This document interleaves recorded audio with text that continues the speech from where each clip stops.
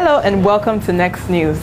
Hundreds of Lagos State teachers who went to the House of Assembly today left disappointed as lawmakers asked for more time to arrive at a compromise. The teachers are threatening to go on strike on February 26 if the 27.5% previously agreed pay increase is not implemented. The governor of Anambra State, Peter Obi, said some governors in southeastern Nigeria will not increase the salaries of civil and public servants in their states. He explained that the decision is as a result of the current global economic crisis. Zimbabwean President Robert Mugabe has reportedly bought a £4 million home in Hong Kong. The house was bought last year as Mugabe's 20-year-old daughter began studying at the University of Hong Kong. The property is one of several the Mugabes own in Asia, but it's the first to be documented.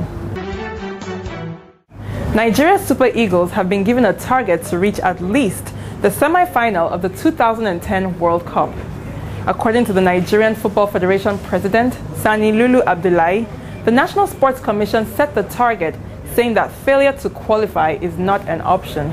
Lulu said that the coaches, players, and the football governing body are all working towards a great performance in South Africa, and that the Federation is confident that the Super Eagles will make it there. Thank you for watching Next News. For more details on these and other stories, please visit our website 234next.com. That's 234next.com. See you later.